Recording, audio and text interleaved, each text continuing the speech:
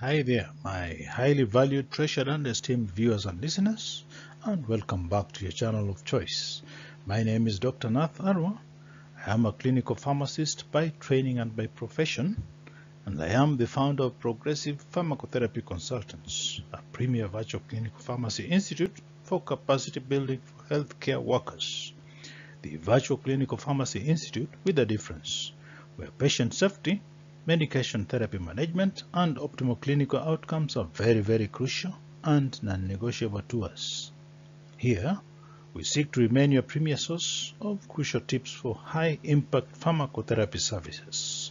So I humbly urge you to sit back and spare me part of your very precious time to share with you some very useful tips which may prove very handy in your line of duty. So I welcome you all to part 103 of our pharmacotherapy MCQ series, which measures in infectious diseases. Welcome.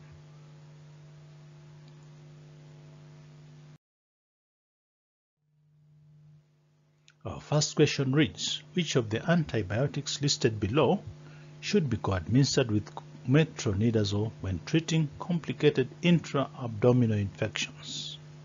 Is it ceftazidime co-formulated with ivibactam, marketed as Efficaz, or is it isavuconazonium, marketed as Cresemba, or is it oritavancin, marketed as Obactiv, or is it tedizolide, marketed as Civextro? I'll give you 10 seconds to choose the correct answer.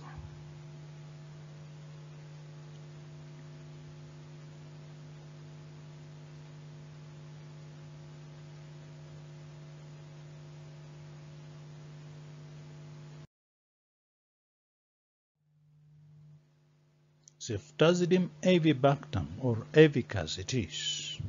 Now, ceftazidime avibactam, marketed as Efficaz, is a cephalosporin co-formulated with a beta-lactamase inhibitor that is administered intravenously.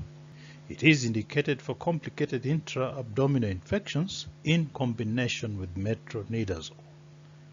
Alternative D, tedizolide or Civextro, is an oxazolidinone class antibacterial agent that is indicated in adults for the treatment of acute bacterial skin and skin structure infections, abbreviated as ABSSI, which is caused by susceptible bacteria, of course, and it is administered IV and orally once daily. It has nothing to do with intra-abdominal infections. Then oritavancin, Obactiv, is a lipoglycopeptide antibacterial agent which is indicated in the treatment of adults with acute bacterial skin and skin structure infections caused by susceptible gram-positive microbes. It is administered intravenously only, and it has nothing to do with intra-abdominal infections. And then isavuconazonium, Cresemba, is an azole antifungal which is indicated in the treatment of invasive aspergillosis and invasive mucormycosis, and it's administered both IV and orally, and it has nothing to do with bacterial intra-abdominal infections. Let's move to the next question, please. And it reads, Mr. CTM, a 57-year-old male patient, was admitted to your general medical ward with community-acquired pneumonia 72 hours ago, to be precise.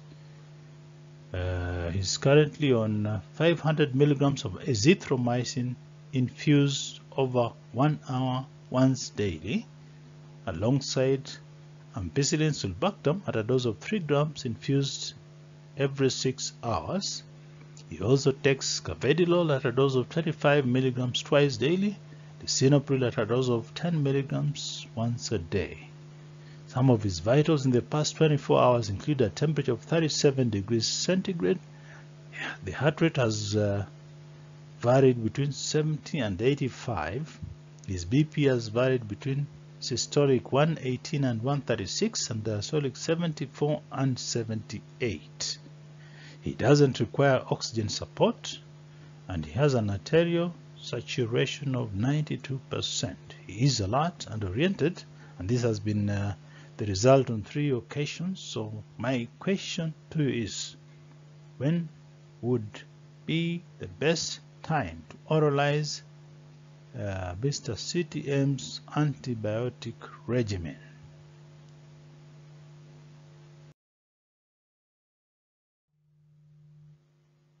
Would you choose to oralize his medication in 72 hours time? Would you oralize his medication tomorrow? Would you choose to do it today or on discharge? I'll give you 10 seconds to choose the correct answer.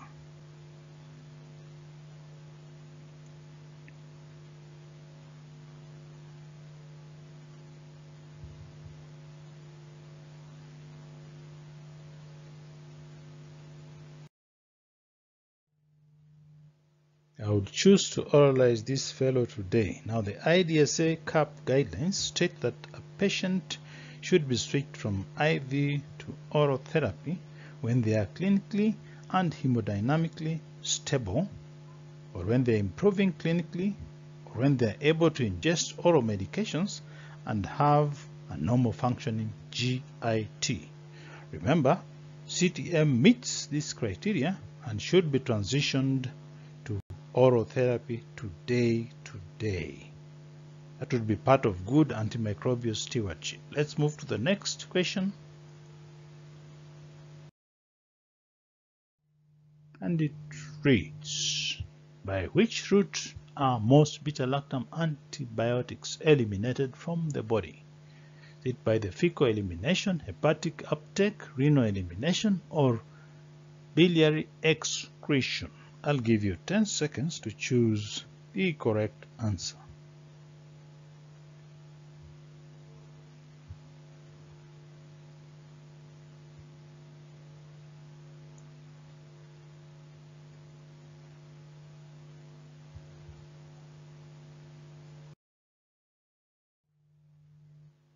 Renal elimination it is. Now, most beta-lactam antibiotics are secreted into the proximal convoluted tubule via mainly organic acid transporters, which move drug molecules across cell membranes and thus usually require renal dose adjustments in cases of renal impairment.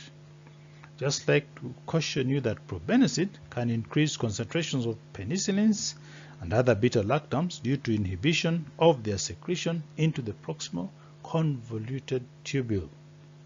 Now remember, probenecid is also used as a uricosuric because it can also inhibit renal tubular secretion of uric acid and is a treatment option in patients with hyperuricemia with gout.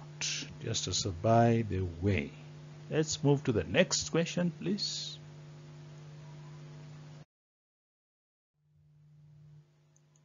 And it reads, your clinical team is working up J and N, a 25-year-old patient, for suspected CNS infection. They perform a lumbar puncture whose results are as follows. CSF opening pressure is noted to be high. The WBC is 1250. The glucose is 25. Protein is 155, and the gram stain reveals gram-negative diplococci. So my question to you is, which of the pathogens listed below is most likely the causative pathogen in this CNS infection? Is this a case of Streptococcus pneumoniae, Haemophilus influenza, Neisseria meningitidis, or Staphylococcus aureus? I'll give you 10 seconds to choose the correct answer.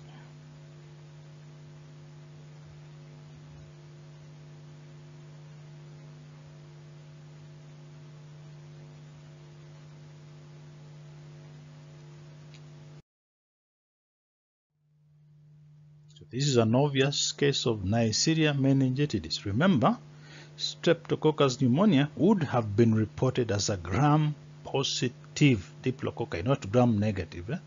Now, Staph aureus would have been reported as gram-positive cocci, and H. influenza would have been reported as gram-negative coccobacillus. So remember those fine details.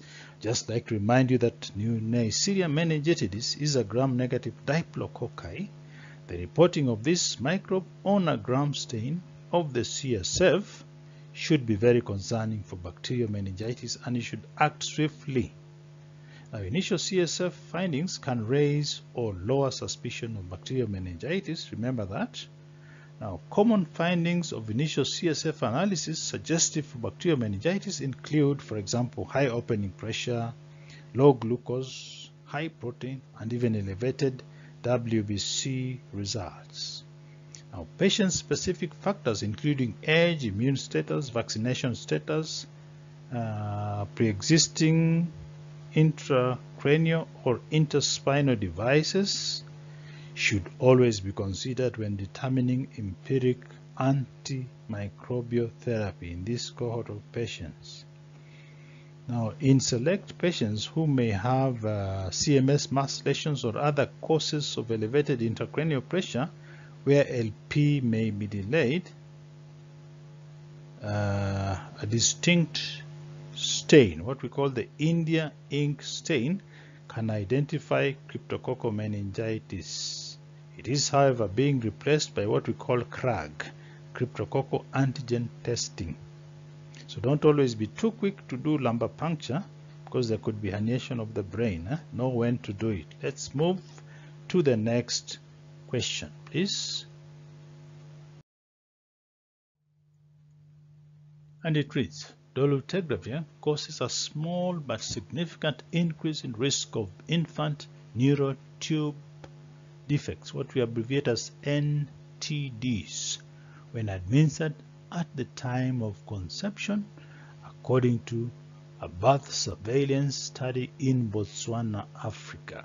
So my question to you is, which of the medications listed below should be used for supplementation in HIV-positive pregnant women to lower the risk of birth defects if they are treated with dolutegravir? Is it vitamin B6, B1, B9, or vitamin D? I'll give you 10 seconds to choose the correct answer.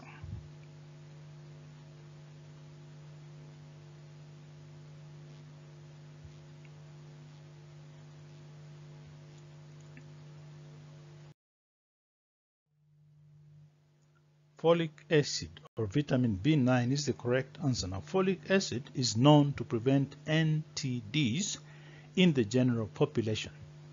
The United States Public Health Service recommends that all pregnant women and women who might conceive take at least 400 mics of folic acid on a daily basis and continue to do so throughout pregnancy.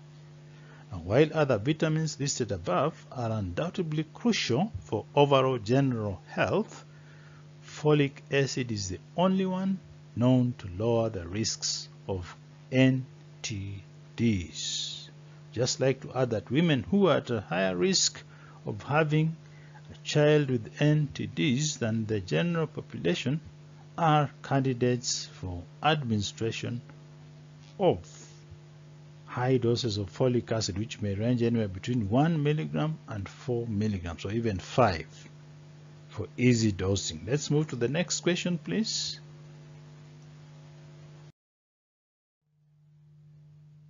And it reads, Mr. ITP, a 46-year-old male patient, presents to your clinic the past medical history of type 2 diabetes mellitus, bipolar disorder, hypertension. He developed tricuspid valve endocarditis a decade ago. He has no known drug or food allergies, and he is scheduled to undergo a dental procedure involving the manipulation of the gingival tissue. So my question to you is, which of the therapeutic options listed below would you recommend for Mr. ITP? Would it be ceftriaxone 1 gram IM stat? Would it be azithromycin 500 milligrams orally stat? Would it be amoxicillin 2 grams orally stat? Or is it true that no therapy is needed? I'll give you 10 seconds to choose the correct answer.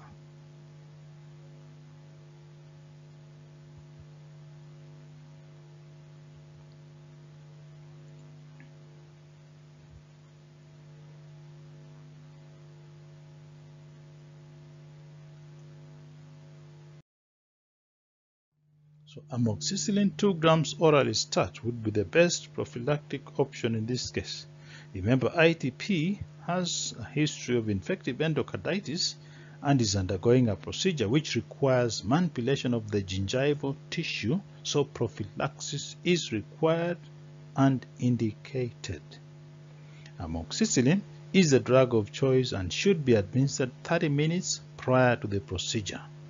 I would like to add that azithromycin is reserved for patients with penicillin allergy.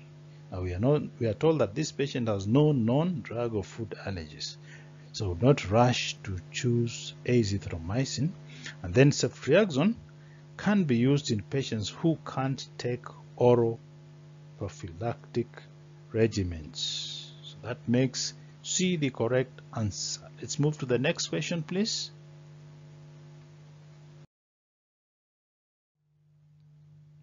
And it reads, Mrs. S&M, a 69-year-old female, is being managed by your infectious diseases team for meningitis due to Listeria monocytogenes.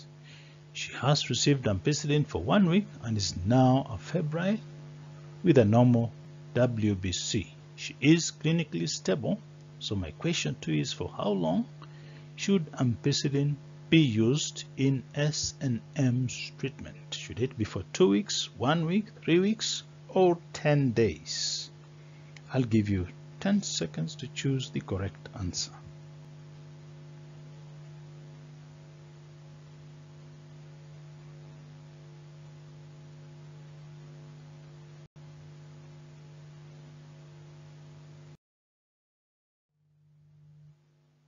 So I would treat for 21 days. Now the IDSA guidelines for bacterial meningitis state that at least 21 days of therapy is recommended for patients with meningitis due to Listeria monocytogenes. Now the 7-day duration is recommended for meningitis due to Neisseria meningitidis or Haemophilus influenza. Then the other recommended durations include 10 to 14 days for Streptococcus pneumoniae, 14 to 21 days for S. agalactiae, and 21 days for aerobic gram-negative bacilli.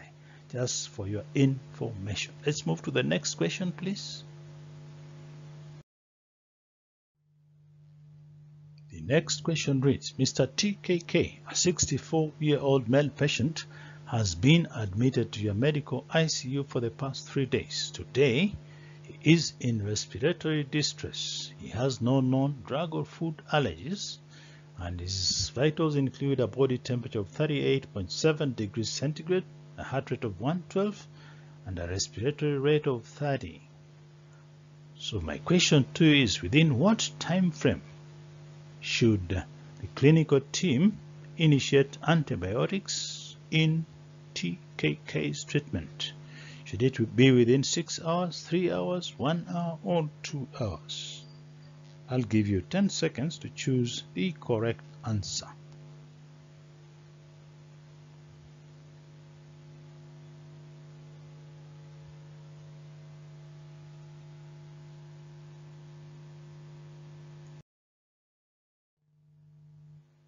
It should be within an hour. Now, the surviving sepsis and septic shock guidelines recommend the administration of a broad-spectrum intravenous antimicrobial for all likely pathogens within 1 hour of sepsis recognition. However, a meta-analysis found no significant mortality benefit between antibiotics administered within 1 versus 3 hours. Regardless, most clinicians agree that early administration of antibiotics is important in the overall management of sepsis. Now, for patients with sepsis-induced hypoperfusion, We should provide 30 ml per kilo of IV crystalloid within 3 hours. Now, microbiologic cultures should in such scenarios be taken before the antimicrobials are administered when feasible, and that helps optimize the likelihood of isolating the pathogen in culture. Now, this allows the empiric antibiotics to be narrowed in their spectrum of coverage to the targeted organisms once the lab results are released by the microbiology lab or department. So work closely with your microbiologist for optimal management of such patients. Let's move to the next question, please.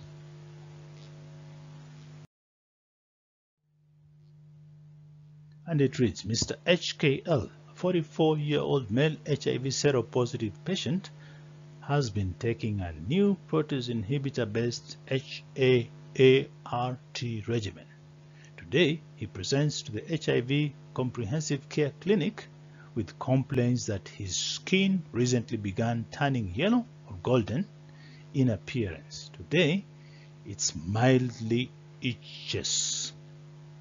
Now, the clinical team is concerned he has developed jaundice. So my question to you is, which of the protease inhibitors listed below is well known to cause isolated hyperbilirubinemia or mild jaundice without any hepatocellular damage, which can lead to a similar presentation such as this one of Mr. HKL? Is it abacavir, Zygen? Is it efavirenz, Sustiva? Or is it etazanavir, Reataz? Or is it the combination of lopinavir, ritonavir, which is marketed as Eluvia? I'll give you 10 seconds to choose the correct answer.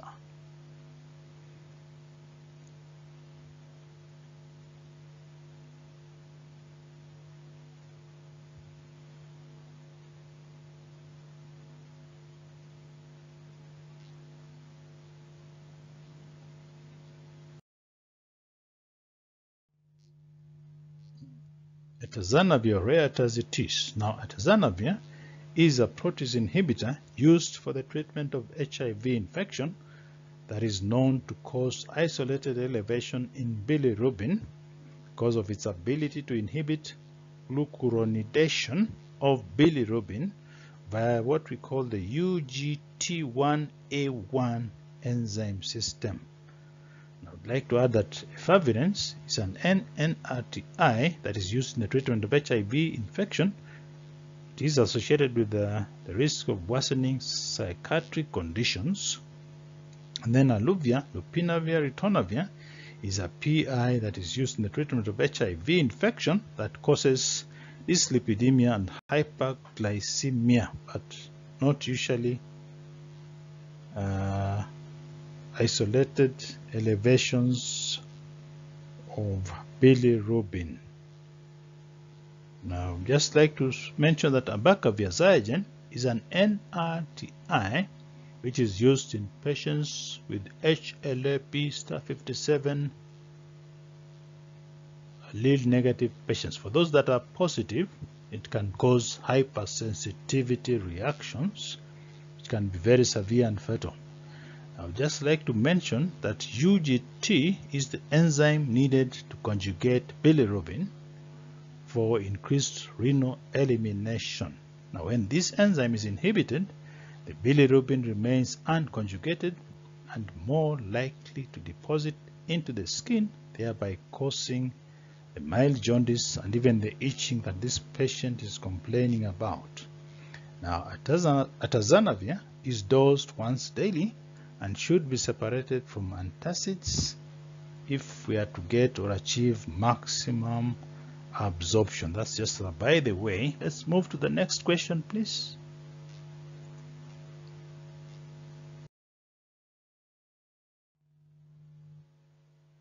The next question reads, Mr. PKO, a 59-year-old male patient who was involved in a motor vehicle accident, was admitted to a surgical intensive care unit 2 weeks ago. The clinical team performed a qualitative bronchoalveolar lavage, BAL, and the culture returned with 100,000 colony-forming units of Acinetobacter baumannii. The corresponding antibacterial sensitivity data are pending. So my question to you is, which of the antibiotics listed below would be the most appropriate empiric choice in Mr. PKO's clinical scenario now? Would you opt to infuse meropenem, imipenem cilastatin, ertapenem, or doripenem? I'll give you 10 seconds to choose the correct answer.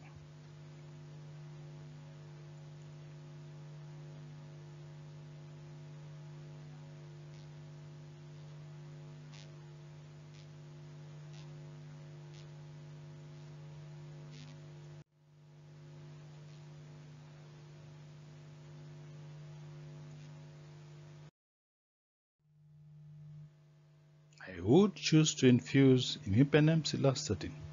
Now remember, ertapenem should never be used in infections caused by Acinetobacter baumannii, since almost 30% of isolates are susceptible, the rest are resistant. Now doripenem, marketed as Doripex, and meropenem are considered alternate options due to being less potent in vitro against Acinetobacter baumannii as compared to imipenem cilastatin. Now, in addition, imipenem cilastatin is considered a carbapenem of choice, since the predominance of literature addressing the treatment of Acinetobacter baumannii infections utilizes imipenem cilastatin. So I would settle for imipenem cilastatin for that reason. Let's move to the next question, please. And it reads, Mrs. HKM, a 36-year-old female patient, presents to your clinic the chief complaint of increased urinary frequency, painful urination, which has occurred for the past 48 hours. On physical examination, she is found to have a mild right-sided costovertebral angle CVA tenderness. The infectious diseases consultant in the team suspects she has early pyelonephritis. Mrs. HKM hasn't had any antimicrobials in the past 1 year, and she has no known drug or food allergies. So my question to you is, which of the therapeutic options listed below would be the most appropriate for Mrs. HKM now?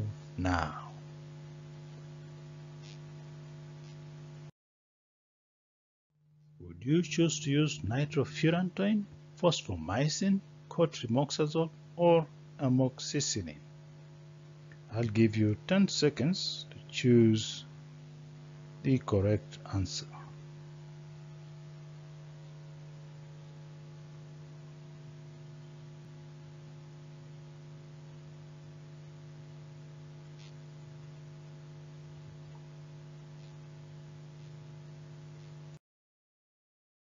I would settle for cotrimoxazole. Now, the IDSA guidelines for uncomplicated cystitis and pyelonephritis state that amoxicillin or ampicillin should not be used for empiric treatment due to poor efficacy.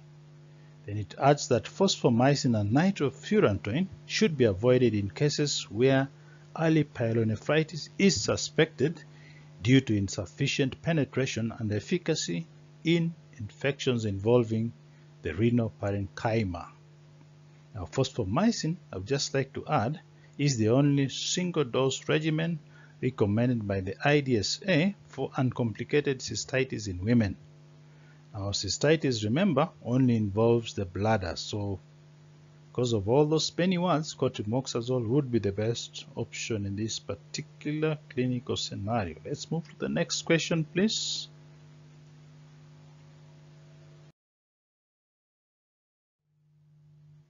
And it reads, Mr. MTW, a 40-year-old male patient, presents to your accident and emergency department with a soft tissue infection. The infectious diseases consultant on duty suspects it was caused by a community-acquired methicillin-resistant Staph aureus. Assuming he will be managed as an outpatient. Which of the therapeutic options listed below would be the most appropriate for Mr. MTW? Would it be tigecycline, levofloxacin, cotrimoxazole, or coamoxiclav? I'll give you 10 seconds to choose the correct answer.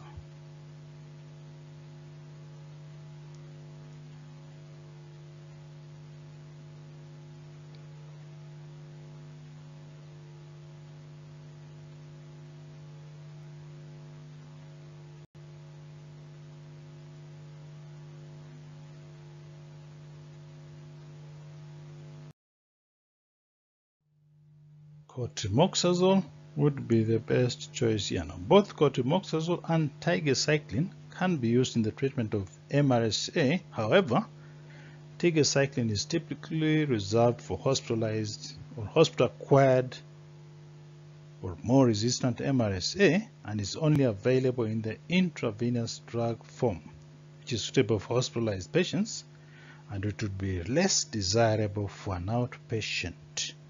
Now, tigecycline is reserved for patients in the inpatient hospital setting, or it can also be administered in a home health care system. Now, cotrimoxazole is available in oral form and would therefore be ideal for this patient. I would like to add that neither coamoxiclav nor levofloxacin covers MRSA. Now, community-acquired MRSA isn't the same as hospital-acquired MRSA. They have different antibiotic considerations. So remember that. I would refer you to the IDSA guidelines. Now, commonly used oral agents that cover community-acquired MRSA include clindamycin, cleocin or dalacin, doxycycline, which is marketed as vibramycin, linezolid, which is marketed as Zyvox, minocycline, marketed as Minocin, tedizolid, marketed as Civextro, or cotrimoxazole, for the sleep, marketed as Bactrim or Septrin. So there you have it, my highly esteemed viewers and listeners. That brings us to the end of this video. If this video benefited you in any way, I would like to humbly urge you to please give it a thumbs up, to like it and to share it widely with your peers, and to leave your comment at the bottom. And if you haven't yet done so, I humbly urge you to subscribe to my YouTube channel. I would like to promise you all that the very, very best is yet to come. Thank you very much for viewing this video and for listening to me. I sincerely appreciate your partnership and your continued support and very kind collaboration, and I look forward to interacting with you in the next video.